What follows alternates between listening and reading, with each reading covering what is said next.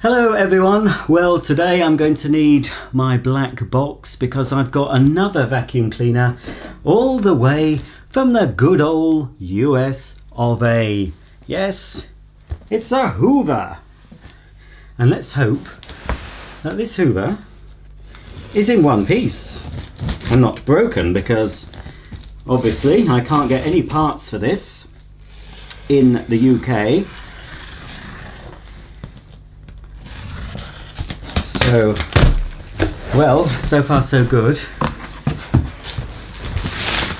Looks like it's been quite well packed. Now the thing is, when you import something from another country, often customs have to open the box and check that there's nothing inside that shouldn't be. I don't know if they check every single box, but let's hope if they've checked this one, they've put it back properly. Let's get rid of all this brown paper.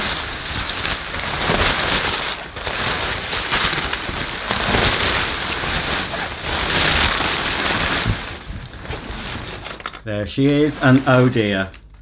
Oh dear.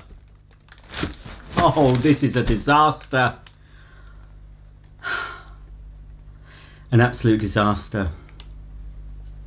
I haven't had very many terrible disasters recently, but this one is catastrophic. Catastrophic. I did hear some rattling when I took this box in. I thought, oh, fingers crossed. That is, I don't know how that's happened. That is ludicrous. Right. Here's the hose. Here's a power nozzle. Here's one tube. Here's another tube. And here is a Hoover Futura vacuum cleaner all the way from America, absolutely, completely and utterly ruined. It shouldn't have a big hole here that I can put my hand in. No, no, no, that's wrong. It shouldn't be there, folks. So it's a shame, because apart from that big hole, it was in very good condition.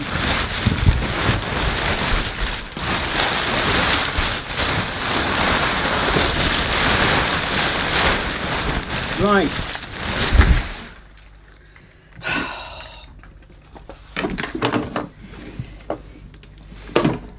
Deary me. Well, I'm just going to pause the video so I can take a photo of this. The seller will have to pay for this to be returned or give me all my money back, because I cannot get another top. I wouldn't have thought. Deary me. Well folks, it's worse than I thought. I was hoping that the part that has obviously been smashed in, it's obviously taken a blow that way. I was hoping that it might have sort of been in one piece and I could possibly have stuck it, but obviously no, it didn't. There is absolutely no way on earth I could repair this. Tiny, tiny bits, and there's some very small shards of plastic you can probably not see. And here is the one of the cord cable doobry thingies. So it's obviously been completely smashed. I mean, this cost me, with shipping and import charges, about £188 sterling. Okay, so I'm not going to take that loss.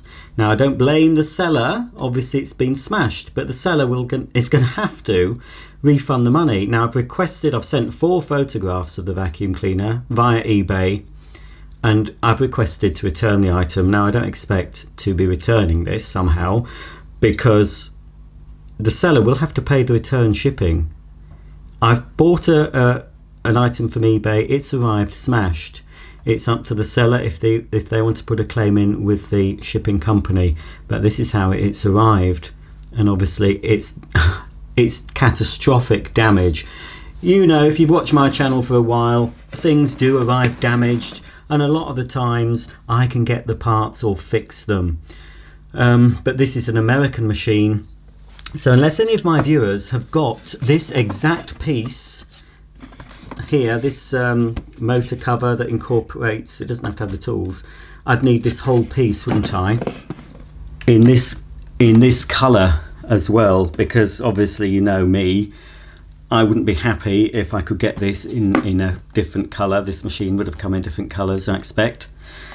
But I think this cleaner must be from the late 80s or 90s, and to get this part I think it's going to be pretty difficult. I've opened it, there's not even a bag in it. Now I can buy bags and a belt for the power nozzle from Amazon.com, and I've already got those in my Amazon.com basket ready. I thought there might be a bag in it, but there's not even a bag. It's such a shame because it's in very, very good condition otherwise. You know, look at it, it's very, very good. Look how ironic. The wheels have survived. It's normally the wheels. I've opened a cleaner. I don't know if you're going to see it for some time, but I've just opened an upright vacuum. Actually, I haven't filmed that yet. I just opened it because I needed to get rid of the box. So I might not show you that, but I opened an upright vacuum, bought in the UK. Excellent condition, but one of the wheels completely smashed in. Went online. I can buy lots of parts for it, including the motor, but the one part that's obsolete is the back wheel. How ludicrous. So, look at that. I can get my whole hand in there, whole fist in there. Now I can turn this on. I'm going to turn it on because it is all sealed up still. I mean, the motor's in there, but it's got another casing around it. It's not going to be electrically unsafe. I think in theory it would work. I could just stick some tape over that, black tape, and use it. And if it was my only vacuum and I couldn't afford a new one and that had happened, then that's what I would have done. But obviously I'm going to just put those bits to one side a minute. Oh, dearie me. So folks, just pretend you didn't see that and I'll show you around this Hoover Futura. Now, even though this is an American vacuum and was never available in the UK, I was aware of this range, and also the Spectrum and the Dimension and the Tempo cylinder cleaner and many other American machines, because back in the late 80s Hoover UK got in touch with Hoover USA, who at that time were part of the same company, and they managed to get me a whole load of American Hoover leaflets, and the Futura was amongst that. There were several different models. I had them all. I sold most of those leaflets, unfortunately, but I remember the Futura and the Spectrum, which is I think very similar, and of course the Dimension 1000. So I know there were more deluxe models than this. This is a base model because it doesn't even have the auto cord rewind. More deluxe models here would have had a pedal the same as this on-off switch to wind up the cable. It's such a shame that this has happened, because if that hadn't happened I'd be pretty pleased with this, because the condition of it, there's a few light scratches but a lot of that would buff out. It's got the tools, it's got all the tools I think. I'm not sure if it came with a hard floor nozzle, but you know, it's got the pip's okay. It's got a crevice tool here. It's got an upholstery nozzle with the rubber teeth, and it's got the dusting brush. So that's all fine and dandy. And there's the on-off switch. Now the switch that's broken, obviously, because this doesn't have auto cord rewind, you would wrap the cable around the on-off switch and the other cable hook, so it would actually store the cable, and I think that cable hook turned, it rotated, so you could release it all in one go. What's it say here on the, there's a little sticker. So it says Hoover Futura cleaning effectiveness equals 10.5 per amp, uses only 9.6 amps, and then there's a peel off sticker here. Hoover rating system, the cleaning effectiveness per amp number is not an amp rating Amps do not measure dirt removal, only the amount of electricity used. Cleaning effectiveness per amp is determined by dividing this model's cleaning effectiveness by its amps. And then more writing. Cleaning effectiveness is the percent value obtained from dividing A, the geometric mean of the amount of embedded carpet dirt removed in testing under ASTM test method F60889, by B, the value 29, the geometric mean of the midpoints of the percentage dirt pickup scale selected by Hoover as a reference for its rating system. Oh, what a palaver. A bit further up here on the bag door we can see a little blank piece here, which I'm assuming on more deluxe models there would have been a bag check indicator. So inside here would be the bag if there was one. Ah, now that's it says it takes type S bags, but I have a funny feeling, looking at the bag holder here, it might fit the Hoover Sensortronic bags, the later boxy style. Might get something to fit that. I'm going to turn the machine on. It's not even got a filter, I've just noticed. So I can't really do a demo of this. Obviously I'm going to turn it on, check the motor works, check the power head works as well. There is a grill, but behind the grill, no filter. I believe, I don't know, I'm not sure. It doesn't matter about the filters. I think I can still get them, but I can just get a generic filter and cut it to fit. There's no problem there. I'm surprised actually that closes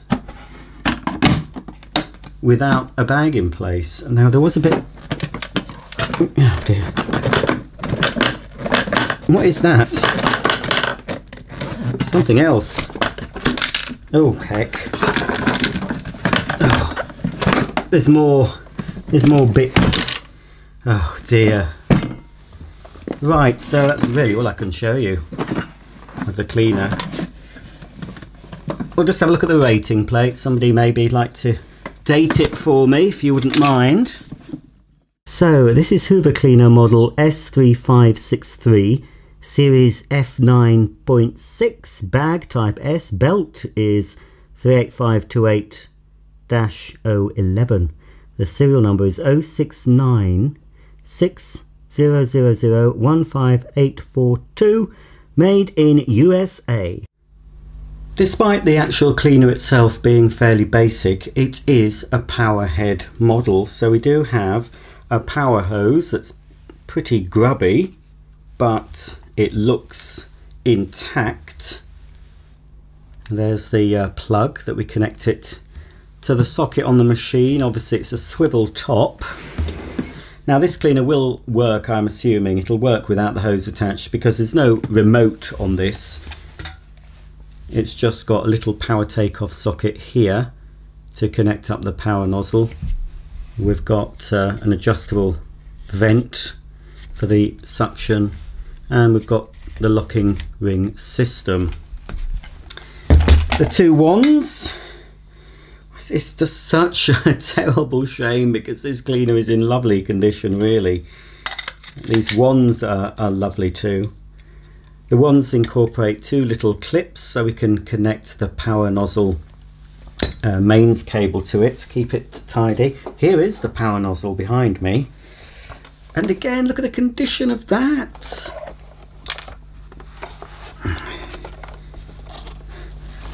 It's pretty clean all round. It's a bit of an unusual. Are those beta bars? Are they supposed to be beta bars? They don't really encroach much, do they? They don't stick out, so I don't know how effective they are. Not sure what the wattage of this power nozzle is, if I can see. It's nozzle assembled in Mexico, parts made in US of A, it says. Normally I'd expect to find a little rating sticker on the nozzle. It's got a headlamp, but I can't see that working somehow. Anyway, I've sent 4 photographs to eBay, to the seller via eBay's system, and just requested a refund, well, requested a return. As I say, I can't see the seller wanting to fork out the return costs for this. I just hope to get all my money back. I don't even want a partial refund. There's no point, because it really is useless to me unless by some miracle I can get a new hood in this colour, you know. So any of you watching, have you got one? Or do you know where I can get one from? So we can clip, whoops. You see, I know in the USA you're spoilt for canisters with power nozzles. Well, I don't think you are so much now. I think canister cleaners are having a bit of a decline, aren't they? I read somewhere in the USA. They don't seem to be being purchased by as many people. But to have a power head in the UK, pretty rare. Well, it's very rare now.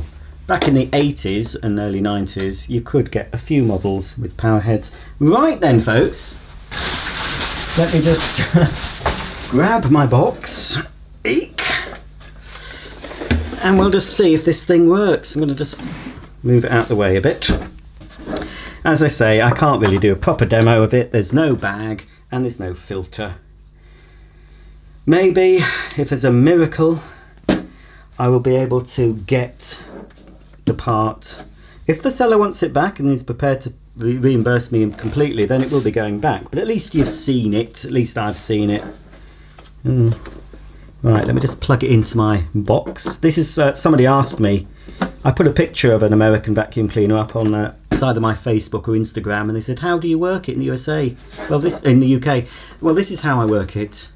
This is a step down voltage converter. So this converts the UK 220 to 240 volt supply that we have in our homes down to 120 volts.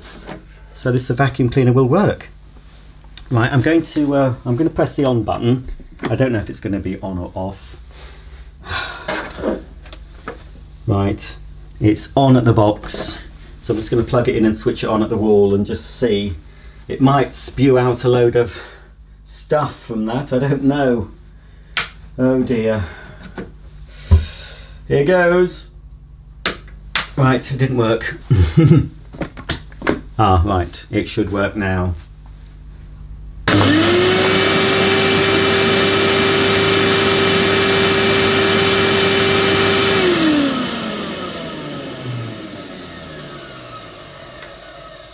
Well, yes, it did work. I don't know if you could see, but I could certainly see a load of muck spewing out of that. I'm breathing in some American skin cells, I expect, and heaven knows what else. But anyway, I'm used to it. I'm used to breathing in all sorts of crud, and I have done since I was a kid, which is why I don't have any allergies now, because my body's obviously built up in immunity. I think that sounds okay, not that I know what these sound like, but oh, I can see another piece of the plastic in there. Okay, let's see if the power head works. I've switched it off at the wall just to be safe before I connect up the hose. So the hose goes on there, and I think it will have a stop, yes. So it's not a 360 degree, because it obviously won't rotate fully because it has this cable sticking out, doesn't it? So we can plug that in.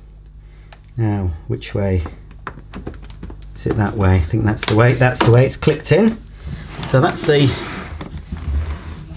power hose powered up. We'll connect it. That's a very light power nozzle, that. So now we can put the handle on. Oh dear. I'm just so, you know, it's not the end of the world, you know. It's not the end of the world. Just connect that up. It's just a shame that this has happened, but what can you do? But I will certainly not be happy unless I get all my money back. Or if the seller can source the exact part I need, then I'd be quite happy to take that. But I can't see that happening somehow. But the seller's more chance of getting that part in the USA than I have. I have no chance of getting it. Right. Well, Okay, that's connected up. Now if I switch on, we should have some power to the nozzle. If the headlamp comes on, it will be an absolute miracle.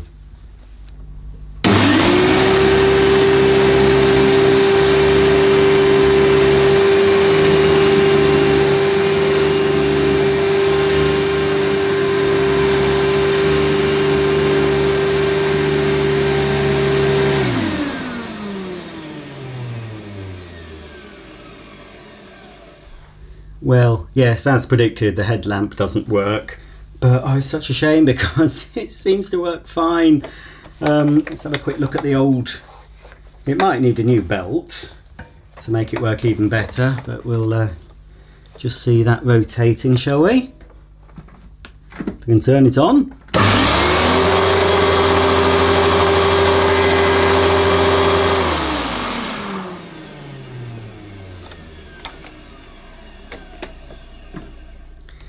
No, I think the belt in that's pretty good, to be honest. I think I have got some belts because I think it's pretty standard. One belt fits quite a lot of different Hoover power nozzles. Oh, I'm getting a bit of a smell. I don't know if that's from the power head or the cleaner, but I'll just to be safe, I'll switch it off at the socket. Now I did manage to fit a Henry bag just for the brief because there was some bits on the carpet, and obviously I would have done it if there'd been a filter in place, but there wasn't even a filter, so I didn't want to be sucking anything into the motor, no matter how small. Don't want to cause any more damage. So I managed, it was the only bags I had to hand I could easily get hold of. I managed to shove a Henry bag in. It does, amazingly. Crikey, I've just vacuumed here. There's dirt. Can you see the dirt's already picked up? So that fortunately just fitted onto that bit there. But yeah, oh dear. What an absolute shame that is.